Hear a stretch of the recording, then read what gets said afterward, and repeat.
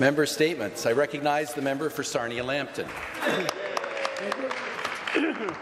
Thank you, Speaker. It's an honour to rise once again in the Ontario Legislature.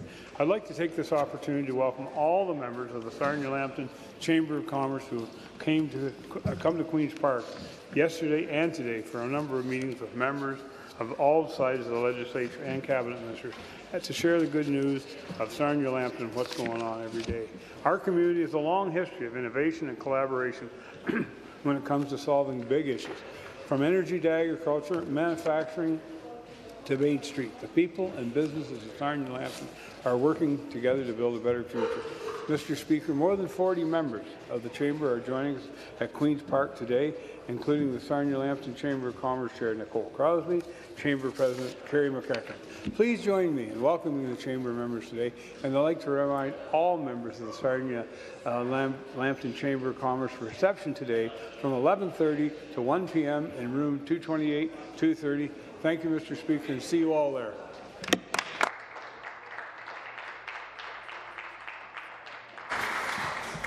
Member statements. The member for Waterloo. Thank you very much. Today is September 26, 2023. It's been 315 days since Bill 21, the Till Death Do Us Part Act, passed second reading in this chamber. For nearly a year, seniors across Ontario have continued to be separated from their spouses, while this government sits on a solution that could reunite older adult couples during their last years. The new minister will be visiting Fairview Mennonite this Friday. There are 5 couples separated in this one home. Over the summer break, I organized meetings with Senior Jim McLeod to hear directly from seniors who are separated from their spouses, as well as their families and academics. They told me of the heartbreak they're experiencing, the severe impacts to everyone's mental health, and the negative health impacts caused by isolation. This week, I'm sending a letter to every mayor in Ontario, asking them to bring motions forward to their respective municipal councils in support of Till Death Do Us Part Act. Their support will help us keep attention on Bill 21 so that it will finally be called to the Standing Committee on Social Policy one step closer to royal assent. There is no good reason why the Ford government is stalling Bill 21 at committee. Nova Scotia passed similar legislation, the Life Partners and Long-Term Care Act, in just 11 days, Mr. Speaker. Let's work together and get it done for all of Ontario's seniors and the generations of older adults to come. It is time.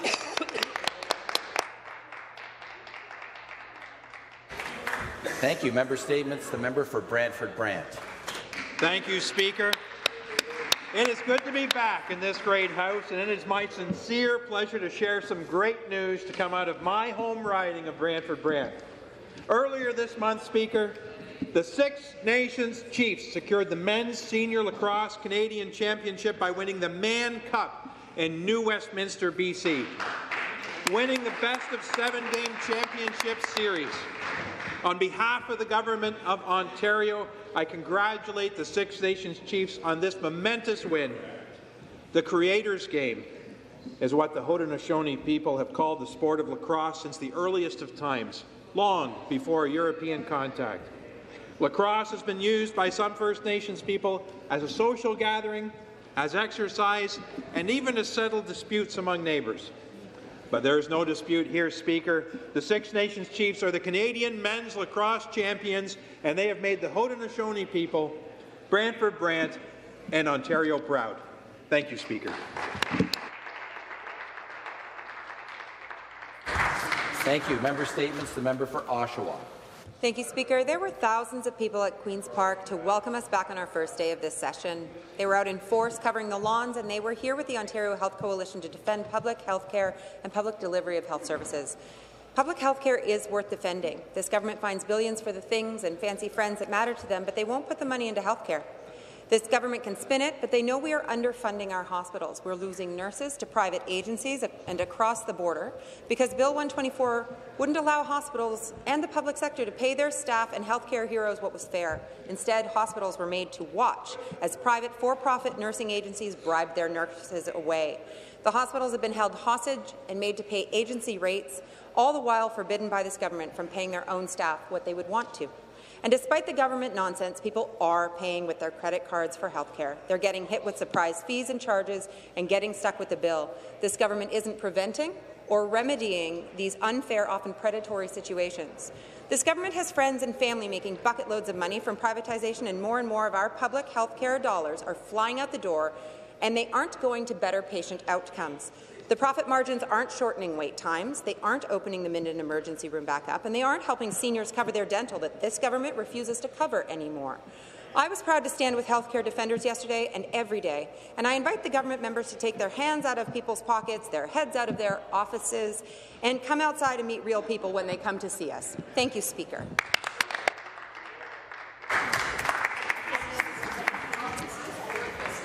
Member statements. The member for Mississauga Lakeshore. Thank you, Speaker. Last month, I had the great honour to speak at the Hollywood Independent Music Awards at the historic Avion in Los Angeles to celebrate the achievement of outstanding young artists from Ontario and around the world.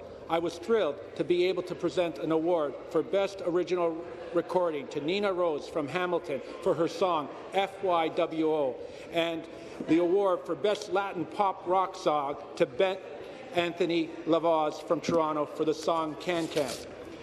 Shyla Ray Sunshine, an Algonquin native from Ontario, was named Best Female Vocalist of the Year.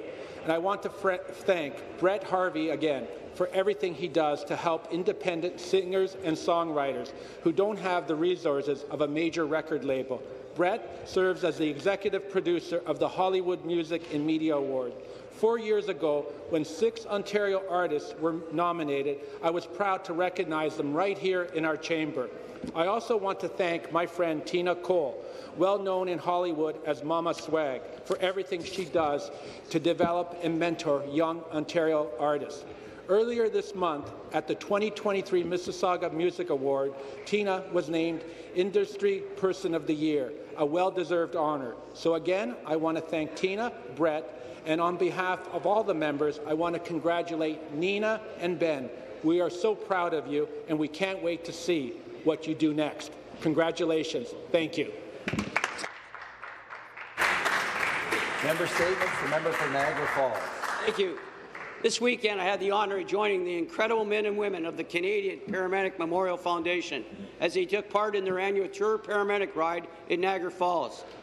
The Foundation is on a mission to pay tribute to the unwavering dedication and ultimate sacrifices made by civilian and military paramedics in Canada who have lost their lives while serving on the front lines. For me, it was shocking to learn that no monument or memorial existed. The ride has successfully raised $800,000, which directly contributes to the realization of a national monument in Ottawa. This year, over 50 cyclists rode over 350 kilometres through southern Ontario to honour 54 fallen paramedics.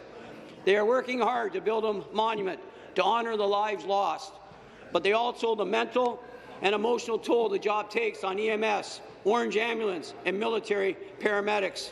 There is no denying that every Canadian will, at some point, be touched by the invaluable service of our paramedics, and for that, we must honour them for their service. The ride goes beyond fundraising. It extends its support for those battling mental health challenges and their families, recognizes that the toll of this vital profession is not only physical, but also emotional. The ride and the Canadian Paramedic Memorial Foundation also representative of our collective appreciation for these brave individuals who rush to our aid during a crisis like COVID-19. They honour the fallen, they support the living, and they forge a legacy of gratitude and honour for generations to come. Thank you very much. Thank you. Member statements. The member for Hastings, Lennox and Addington. Thank you very much, Speaker. I'm very proud to rise today to share how the Government of Ontario, in partnership with the Nature Conservancy of Canada, is protecting our flora and fauna and expanding nature preserves all across Ontario, just like in my own Hastings, Lennox and Addington's, our Napanee Plain. The Napanee Plain is a unique formation of alvars, wetlands, and karst formations. For those who don't know those terms, alvars have thin or almost no soil covering over a limestone shelf, and by their nature are home to hundreds of rare plant and animal species due to the seasonal variability. Karst caves and crevices are created when water erodes that limestone, underpinning the alvar. The karst ecosystems, like alvars, also support a huge variety of rare plants and animals in some very unique habitats. I grew up playing in alvar and karst formations. I was fascinated by the breadth of wildlife in that cracked limestone and the huge number of fossils in the exposed limestone sheets. I'm thrilled to say that the Napanee Plain has recently been expanded by 81 hectares to include the Stokoe Karst Forest. This new nature preserve provides a natural buffer for the nearby Stokoe Fen Provincial Park, a 350-hectare reserve-class provincial park located east of Tweed. By connecting with this large forest, we will preserve and sustain some wide-ranging animals like black bear or moose. Right? The expansion will also help to provide flood protection and natural water purification for downstream rural residents and even communities such as Belleville or Deserano. I want to express my appreciation to the Minister of the Environment, Conservation and Parks for their support of these projects, and thank you very much, Speaker. Thank you. Thank you very much.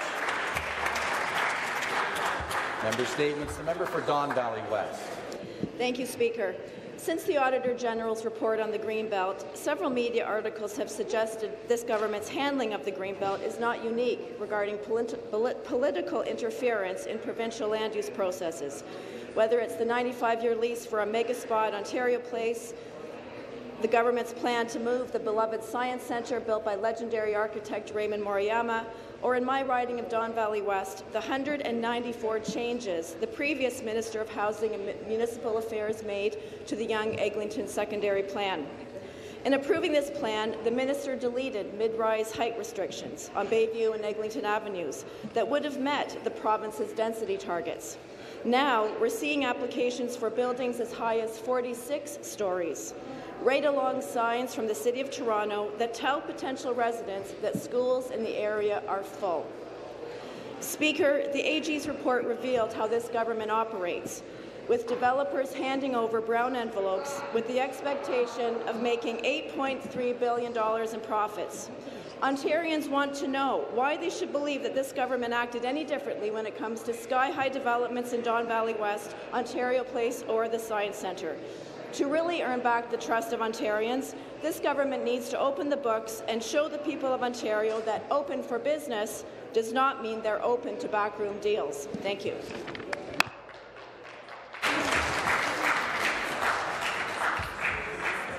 All right. Thank you. One statement at a time. Member statements. Member for Kitchener South Hespeler. Thank you, Speaker. I think you can tell I spent too much time on Instagram when I was about to start this by saying this is a shout-out post, and I'm actually doing a member statement, but it's a shout-out member statement. When I was 15, I did my 40 hours of community service at a place called Pride Stables, which now actually happens to be in my riding. And Pride Stables is part of the Central Ontario Developmental Riding Program. So it is a stable that is part of an organization that seeks to give a therapeutic riding experience to people with disabilities, both mental and physical, and predominantly children with disabilities. In the summer, they run something called Camp Pride, which is a fully integrated day camp where you can have children with disabilities and children without disabilities attending the same camp, which is a huge asset for parents wanting to keep their kids together. So I saw on social media over the summer that they were having a hard time getting enough volunteers, and I decided, well, I mean, I am in charge of my own schedule, so I spent a week volunteering for the Camp Pride riding camp. It was a wonderful experience. I, in my personal life, don't have cause to spend a lot of time with kids full stop, or particularly with kids with disabilities or with autism, and seeing the grace that the other volunteers and instructors handled their charges with was incredible. So I want to shout out Cassidy and Marissa, the instructors, and Amanda, the volunteer coordinator, and if you can volunteer, always do. Thank you. Thank you. Member statements. Member for Chatham-Kent-Leamington. Thank you, Speaker. Good morning. Today I want to take a moment to honour a hero in life, Constable Ric O'Brien, who served at the Ridge Meadows Detachment of the RCMP in British Columbia. Constable O'Brien was 51 years of age and was serving as a frontline uniform officer in his 7th year of service. On Friday, September 22nd, Constable O'Brien was shot and killed in the line of duty while executing a warrant in relation to a drug investigation in Coquitlam, BC. He is the 11th police officer to be killed in the line of duty since last September. Constable O'Brien entered the profession later in life than most, and the challenges he endured in realizing his dream likely contributed to his skills he displayed while serving in the community and his natural ability to relate to youth and those struggling with mental illness. Very early in his career, Ric was awarded the Medal of Valor, the highest honour, and the Commissioner's Commendation for his efforts in successfully disrupting a violent home invasion, which led to both a hostage rescue and the arrest of 4 armed suspects. Ric was a husband to Nicole, a father to their beautiful blended family of 6, and an active, contributing member of his community. Words from his friend best capture this tremendous loss. This man, his children, this family was the definition of love. Ric was a hero in life, not death. May you rest in peace.